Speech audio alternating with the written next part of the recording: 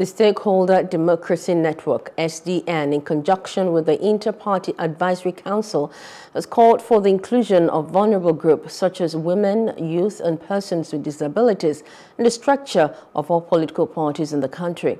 Stakeholders at the event agree that inclusion of these groups would not only encourage the political inclusiveness, but also strengthen democracy in the country. Plus TV Emmanuel Ehijene completes the report.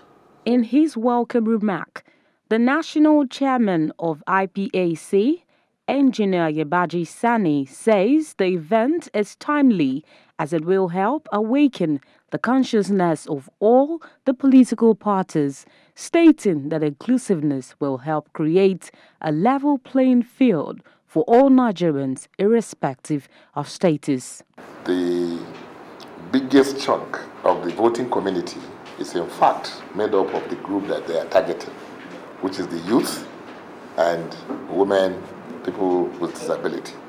So to that extent, political parties definitely will be interested in seeing how we key into your activities so that we will be able to effectively engage with those group of citizens so that we'll be able to attract their votes during the elections. SDN Project Manager Joseph Akeng explains the advocacy for political inclusiveness of women, youth, and persons with disabilities in politics and the value it will add to the nation's democracy. Is that too much for political parties to do? To give women, the youth and PWDs at least 35%.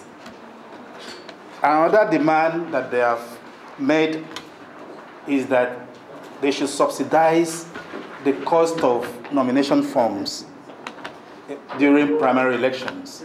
While some stakeholders supported the call, others say political parties have already adopted the affirmative action of 35% inclusiveness of women in their structure. They also say youth and persons with disabilities have also been given special places in the structure. This has been a major drive of action aid leading to the 2023 general election. We've been engaging with the political parties, different political parties at the national and also at the state level. In fact, we've helped women, youths and all that develop their own agenda, which we've been using to engage with the political parties across different states. We've also done at the national level. The women shy away from coming out to participate in the election because of what goes along with it.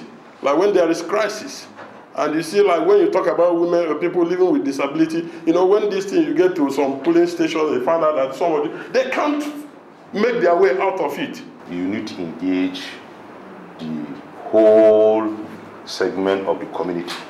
It's not the political party alone.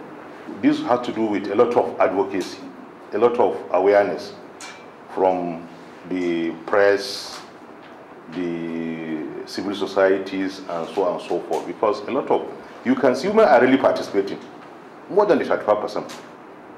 Real women are really participating in politics.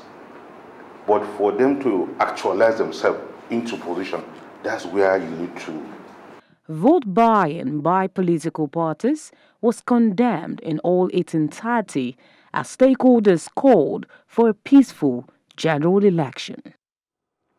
Hello, hope you enjoyed the news. Please do subscribe to our YouTube channel and don't forget to hit the notification button so you get notified about fresh news updates.